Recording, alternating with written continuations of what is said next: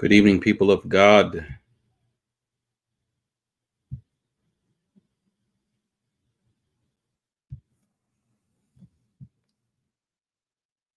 Give y'all a second to come on in.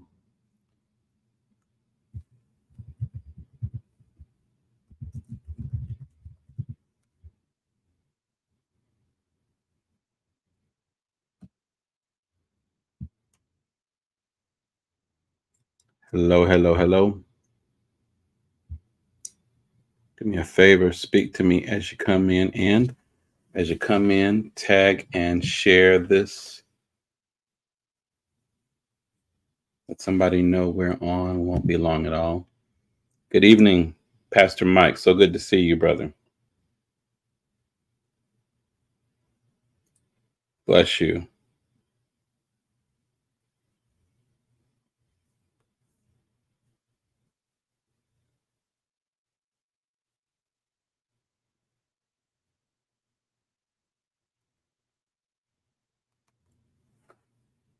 If you're on YouTube, you can share this as well.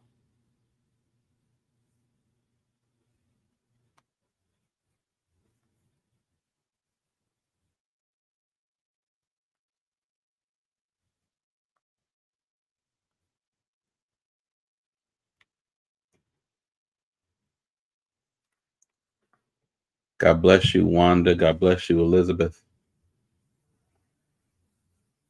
Good to see you all on tonight.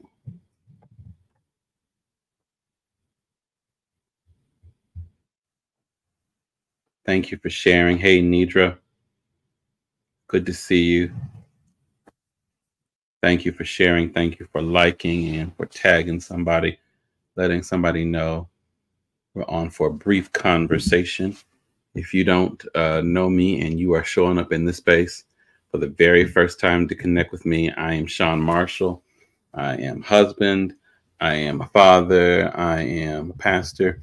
And I'm the author of a book, Transition Decisions: How to Get Unstuck, Embrace Change, and Make Your Next Move Now. I talk about change and transition and how I can help people. That's my mission. That's my assignment, is to help people be who God created them to be, do what God created them to do, live the life that God created them to live, and to navigate transitions. So this is what I do. I help leaders navigate transition. I help people navigate transition. And this is what God has blessed me to be able to do. I coach, I teach on change and transition, because I believe that we come to moments in life where we get stuck because something has shifted, something has changed, and we don't know what to do. We don't know how to respond. We don't know how to handle it. And I believe that God has graced me with some wisdom, with some content, with some strategies that can help people to understand how to navigate change. So if that sounds like something that you want to be connected to, do me a favor, head on over to YouTube and subscribe at Your Next Move Now. Your Next Move Now. There's a lot of content there. I've talked about last week. We talked about healthy transitions, right? We talked about how we can navigate change in healthy ways. Tonight, I want to talk to you all real briefly about traumatic transitions. Traumatic transitions. So I worship at the Salem Baptist Church of Chicago. Reverend Dr. Charlie Dates is our pastor.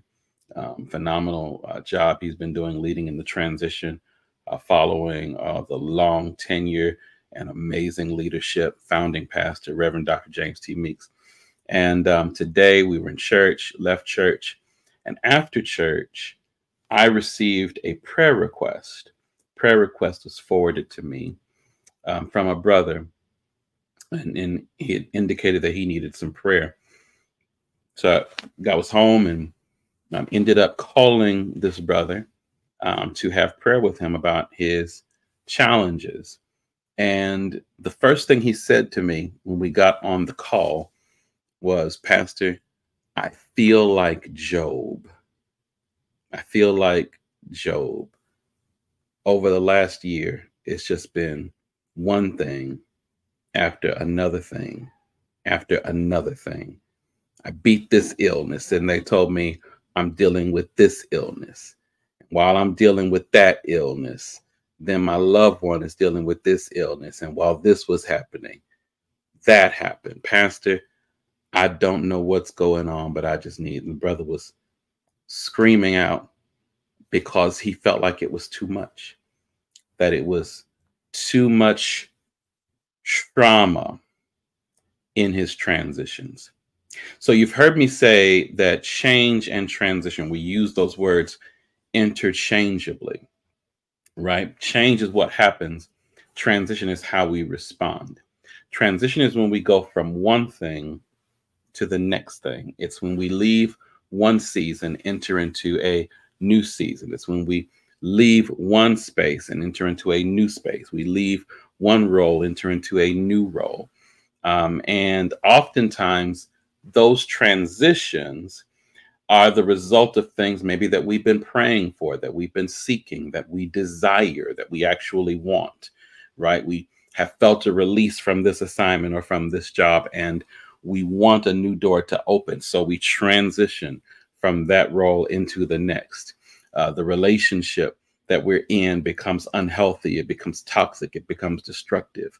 So we transition out of that relationship, hoping that the new boo situation will be better than the bad boo situation, right? And often when we're navigating change, those changes can be complex. They can be difficult to understand. They could even be sudden. But then there are transitions that we experience that feel like trauma. Now, if you don't know what trauma is when you are left having experienced something that has damaged your psyche in some way. Trauma is when an event or an experience causes you to be impacted in such a way that it becomes difficult for you to move forward in normalcy. Okay, that's trauma. And it's important to realize that trauma is not necessarily the event itself. It is your experience of the event. A few weeks ago, I had some relatives who were in a car accident. They were all in the same car. There's three of them. They're in one car. They had a terrible car accident. One of my relatives, they all survived. None of them were injured. Hey, God bless you, Susan. Good to see you, Tanya. None of them were injured. Praise God. They walked away. Car was totaled. All three of them walked away from the accident. Praise the Lord. But the next day, one of my relatives got into a car. No problem. He was fine. My other relative has been shaky about getting into cars because that event, that experience impacted her differently than it impacted him, right? And so two people can have the exact same experience, can be in the exact same event, can be in the exact same moment, and be having a different experience. Just like two people can be watching the same movie. And one of them last week, Tyler Perry came out with a movie online and through Netflix, I think. Tyler Perry came out with a movie. Half of my timeline is like, this movie is great. The other half of my timeline was like, this movie was terrible. Y'all watched the same movie. What happened is you experienced it differently, right? So two people can be in the same moment having a completely different experience. And so what trauma is when the experience leaves a mark on you. And as I was talking to that brother, it occurred to me that many of us are stuck because we've gone through some traumatic transitions. Now, here's something that you need to know about trauma, because I'm actually trained as a therapist. I'm trained to do therapy. It's funny. I went to grad school to be a therapist, and then I got called into ministry, and I was mad because I said, now, Lord, what am I going to do with all this clinical stuff I done learned? I'm going to be a minister now. What am I going to do with it? And God laughed because he knew exactly what I would be doing with it in the church of the Lord Jesus Christ. And so when you go through trauma, one of the things that you can emerge from trauma with is something called PTSD, post-traumatic stress disorder. And what that is when the traumatic experience that you went through now creates a psychological limitation, whereby when you experience events or stressors similar to that traumatic experience, or when you experience any type of intense stressor, the memory of that traumatic experience is actually resident within your body, and you begin to respond in ways that summon the trauma again. So here's what I'm trying to, this is the point that I'm making.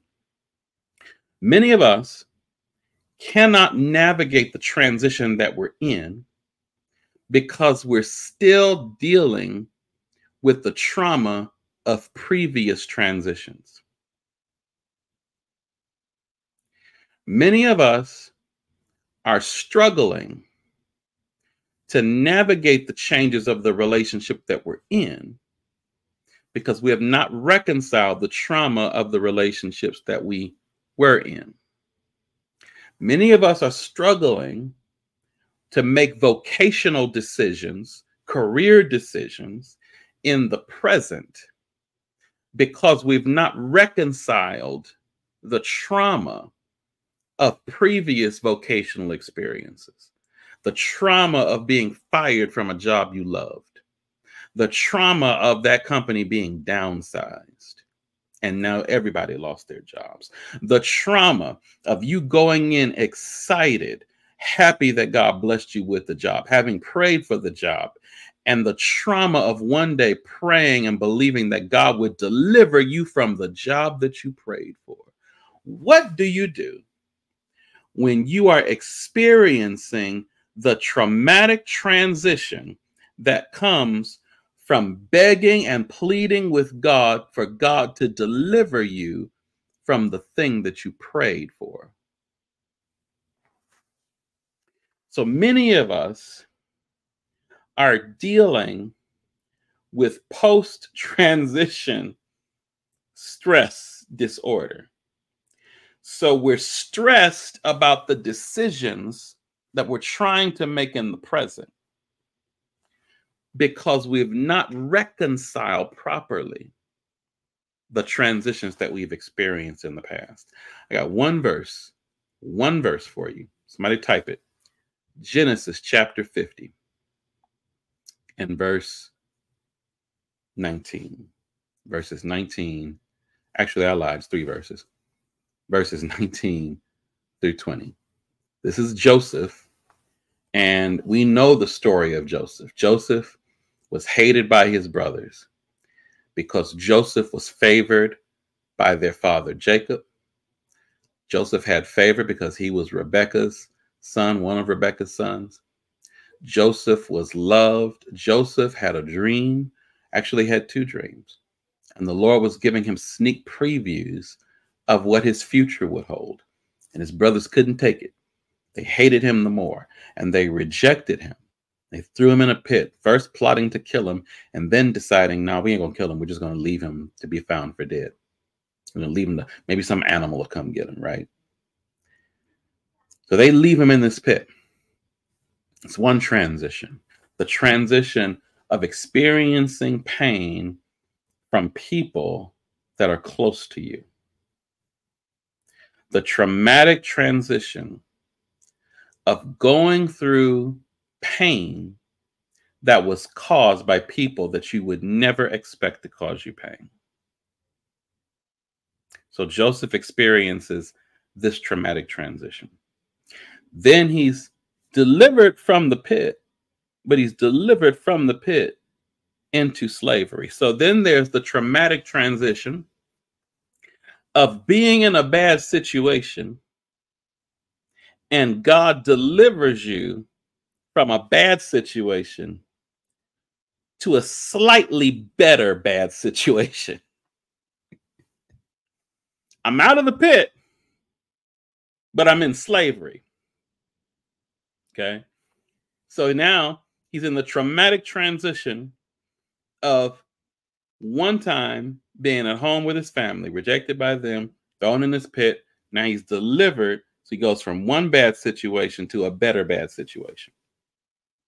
Then the traumatic transition of not responding to the advances, the sexual advances from Potiphar's wife, only to be lied on, cheated, talked about, mistreated. Thank you, Vicki Winans. And for his, watch this, the traumatic transition of his integrity being questioned, the traumatic transition of having to now be betrayed and lied on when you know you did right. I know I'm not going to catch anybody with this one, because I know there are very few people who have ever had to navigate the traumatic transition of having somebody lie on you, say something about you that was not true, and you can't defend yourself. You have to let people believe the lie. The traumatic transition of I cannot defend my own name. So he goes through that transition and then gets delivered from that place. Hey, auntie, I love you. It's good to see you today. I'm going to call you tonight. Gets delivered from that situation, then into prison for doing what was right, for doing what was just, for doing what he should have done, for running from sin, gets delivered into prison. And through those experiences, through those traumatic transitions, God is at work navigating him to exactly the place he needed to be. Pastor Dates preached an incredible message this morning. Go to salemchicago.org, watch it. It's talking about how God uses the betrayal of people and the disappointments of relationships to get you to exactly where he wants you to be. Here's what I came to. Genesis 50. Genesis 50. Watch this. Genesis 50 and verse 19. But Joseph said to them, so now his brothers are in Egypt. Joseph is the governor of Egypt. Joseph has interpreted the dream of Pharaoh. And because he interpreted the dream of Pharaoh and gave him a strategy to respond to Pharaoh's dream about a coming famine, he has been promoted. And now he's in exactly the place that God showed him he would be, despite those transitions. Okay. And his brothers come to him essentially and they say, hey, you're not still mad about when we threw you in that pit, right? They're trying to make sure that Joseph doesn't have a day when he thinks about what they did and tries to take revenge on them. This is what Joseph says in verse 19. Joseph said to them, do not be afraid, for am I in God's place?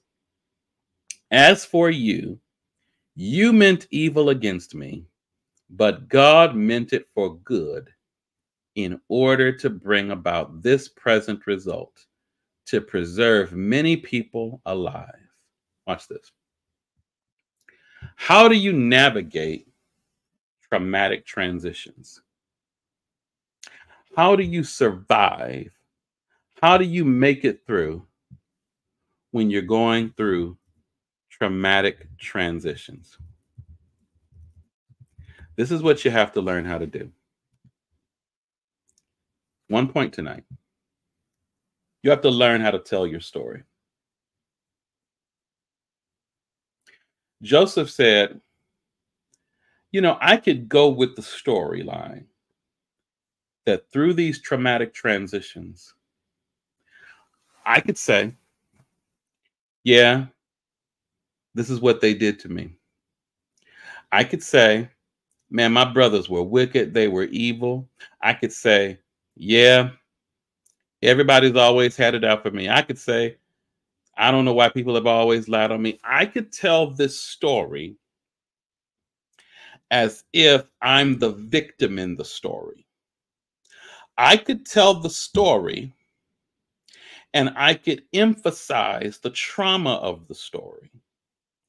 I could tell the story and I could talk about how bad you treated me and what you did to me. And I could tell the story and talk about how many times I ended up in a situation where my refrain was, I didn't do anything to deserve this. I could tell the story that way, or I could tell the story that in every traumatic experience that I had, when you rejected me, when you put me in bondage, when you lied on me, when you threw me into prison, when you forgot me, I could tell the story by saying through it all, God was right there.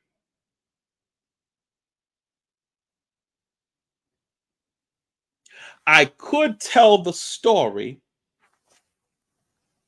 and say what I've learned is that God can take my trauma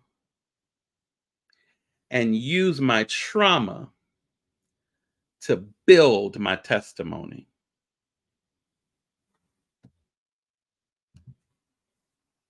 I can say that God actually used the trauma to place me where he ordained me to be all along. So I don't know what you have to do. You hear me talk about therapy. I think therapy and counseling is a great way to analyze the events of your life and realize a different way you can tell your story. Some of you may have to find a coach. You may have to find a mentor, find a group, find a church home, right? Well, I've been in church before, and them church people, they just fake, and that's why I ain't in church now, and I got church hurt. I understand. I'm not minimizing it. I just have one question for you. How long are you going to run with that story? And where do you think that version of the story is going to lead you? It's time for you to conspire with God, because God is the author and the finisher of your faith. My mentor, Dr. Chan, says this. He says, don't let the devil write your last paragraph.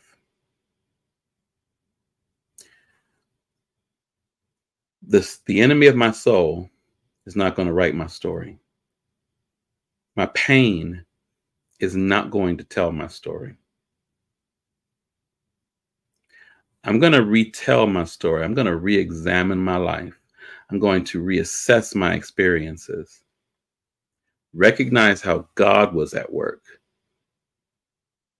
and tell my story differently. Because when I learn how to tell my story, I can realize the treasures that I've picked up in the trauma. God does not allow, hear me, God does not allow trauma that doesn't leave you with a treasure. Somebody type that. God does not allow trauma that doesn't leave you with a treasure. When I go through trauma, God's going to bless me with some treasure. God's going to give me some power, because God doesn't waste pain. So this year, before the year moves on, before this first quarter ends, I'm going to need you to do whatever you need to do to learn how to tell your story. Father, I thank you for your people, and I thank you that you are the author and the finisher of our faith. Father, strengthen us. Help to shift our perspective. Help us to see our life the way that you see it. And help us to recognize how in every traumatic situation, you've been present. In every pain, you've extracted purpose. Through the hurt and through the heartache, you've held us, you've carried us, and you've ordained it. And you didn't start the mess, but you fixed it. And you worked it out for the good of those who are the called according to his purpose. You not only brought me out, but you used that pain to help me bring out others. Help me, Lord, to know how to tell my story so that I can move forward. In Jesus' name, amen and amen. Do me a favor.